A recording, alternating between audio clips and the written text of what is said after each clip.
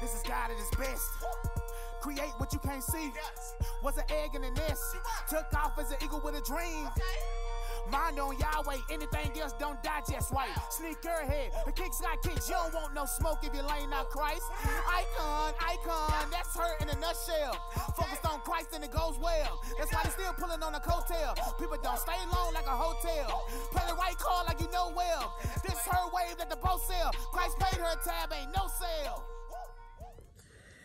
So I just got done running, and I wanted to just kind of share some things. This is going to be a very, excuse me, I like I said, I just got through running, so I'm really sweating, but I really wanted to make this quick video. It's different than usual, but I really hope that it blesses you as it is still ongoing in blessing me. Let me preface the conversation with this, because some of y'all, that's the first thing I say. She act like she the only one. No, that's not what I'm saying. Again, I'm not saying I think I'm the only one that goes through this. I know that I'm not. I know that there are many people who go out there, who are out there, who have went through some of the same similarities as me. However, this is my experience. Cool? Not that I care about that. So here we go. First, let me just ask that you excuse me for my head, because this, I'm telling you, the only reason that I look like this is because I just got to working out, so I don't want y'all to think that I'm hood, because I'm not. I'm very classy, all right? I just got done working out, and so that's why I'm like this. I gotta give disclaimers, because some of y'all be tripping about the wrong. Touch your neighbor and say, neighbor, you're worried about the wrong thing.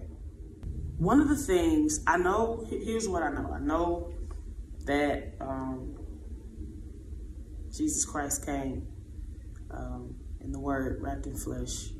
I know that he lived on this earth. I know that he was brought here to show us as Christians that it is possible to live this life, to have a relationship with God. I know that he hung, bled, and died for me. I know that he rose, all right?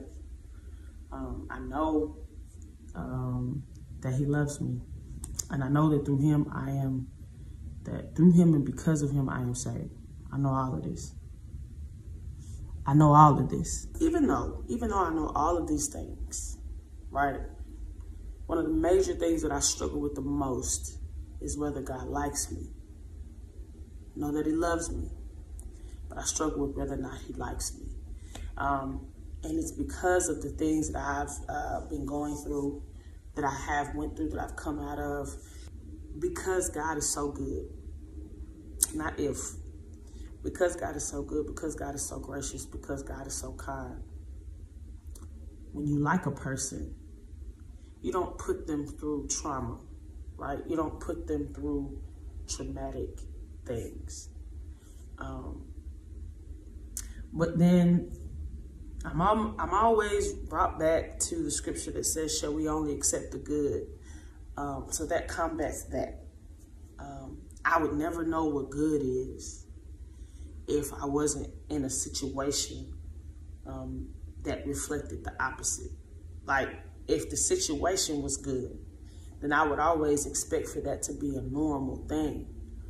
I wouldn't know to call it good because it would be my norm. But when the situation is hectic or chaotic, and maybe it ain't even that extreme. Maybe if the situation just isn't favorable, then I would never know what favor really looks like. So that combats that.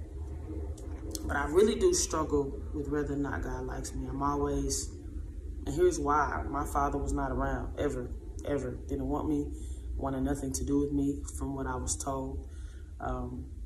And so, because I didn't have my biological father, because I felt like if the person that you created to create me, along with my mother, wanted nothing to do with me, then I saw God that way.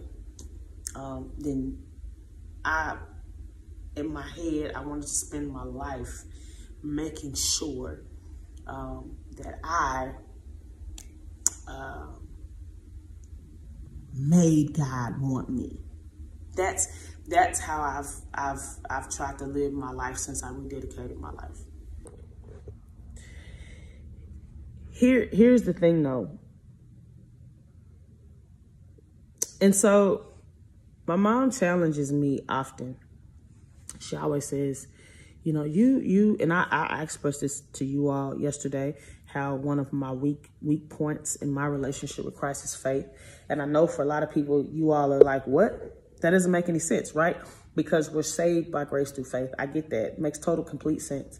But I have a hard time believing things when I can't see them. With this whole working out thing, I explained this yesterday. When the numbers don't reflect the work that I've been putting in, then I quit. That's not faith, right? I have to know that on the inside of my body, there are things working together for my good. And at some point, I will reap the harvest at some point. But for right now, I got to know that the work that I'm putting in is working, right? So on average, I get stopped quite a bit throughout the day. My friends are always, you know, talking me up. I get inboxes, text messages. Typically, these people will shower me with compliments, y'all. Shower me with compliments and speak into my life and prophesy to me. And typically, sometimes, now there are some times when there are no friends present, and I share it with them. And there are most times when my friends or people that I do know are present and they witness it for themselves. And in true friend fashion, they gas me up. They gas me up real good. And but I frustrate them, and I see the frustration in their face on a serious tip, because I don't believe my friends and I don't believe what these people say to my face. And in my head, it's because I just think that they're just being nice, quite frankly. Just the other night, I was talking with my husband. I was sitting with him right here on these stairs, right there. And I was telling him in true husband fashion, you know, he was telling me, he tells me often, he's like, man, babe, you know, I've seen what the Lord does through you, your ministry, blah, blah, blah. True what a husband's supposed to do, right? Blow my head up. Yeah, that's right. And so, but I always think he's lying, and I never believe him, because I feel like he's my husband. He just wants some. Nah. But I really, seriously, I think that he's just gassing me up like my friends. And so I told him the other night, I said, you know what, babe? I said, you want to know why I don't believe y'all, and why, you know, what y'all have to say don't make sense. It doesn't make sense to me. And he was like, yeah. I said, because the numbers don't reflect the type of impact that everybody seems to think that I have. Y'all, the Lord gave me this vision for SneakHERhead. He gave me this vision. Like, bloop, dropped it in my spirit, and I took it and I ran with it. And he's spoken things to me. He sent people who don't know me, who've never seen me a day in their life, to come speak things to me. And it doesn't make sense. How am I expected to make a living off of this vision that you've given to me?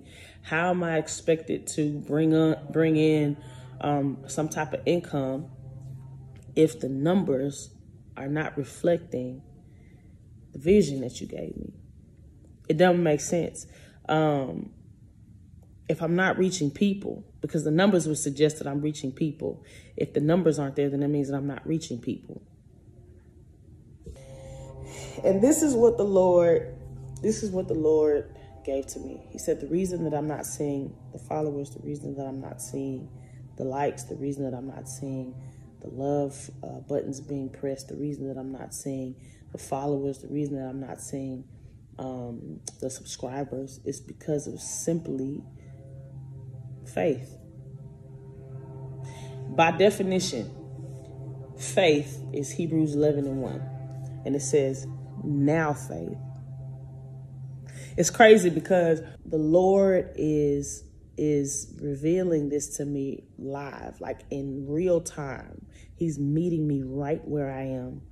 And he's giving me, he's showing me and revealing to me and nudging me about faith when it comes to Hebrews 11:1. And it says now, not later, not soon, not sometime, now faith. It's the substance of things hoped for. Here's the key though. The evidence of things not seen. Y'all, this is crazy. It blew my mind. And let me just tell you why. Because what I am currently experiencing, it has God all over it. It has God all over it, man. And I'm frustrated. You can't tell. I'm frustrated. But I'm at peace. Because I know that he's literally taking me back to the basics and teaching me why I believe faith. He's literally teaching me this. Based off of definition alone, based off of Hebrews 11:1 alone, right? We talk about the evidence of things not seen. I don't see all of these things. So I'm going to go down this list and then I'm going to bring it all home and then I'm going to be done. So I may not see the numbers, but I know that God is reaching people. I may not see the numbers, but I'm crazy enough to believe, y'all. I'm crazy enough to believe that the Lord will provide. And I may not see the numbers, but it is my hope that I will live to see the day that I actually believe in my heart the things that have been spoken to me, prophesied to me, spoken over me and in me, and the things that other people see. All right, so as far as the sneaker review goes, this is considered the Desert Sand Nike Element 87. Listen, the best part of this shoe, aside from just the cosmetic makeup, would have to be the Nike React that's in the sole. It's super comfortable, and the durability is out of this world. Not only is it, like I said, a super attractive shoe, but it helps me get the job done. I'm really just trying to work on my fitness. Excuse my inhaler, players. Need to breathe too. And so that's really all I have for this sneaker review. It's amazing. It's comfortable. You'd love it. Make sure you wear some dope socks because you can see through this particular shoe.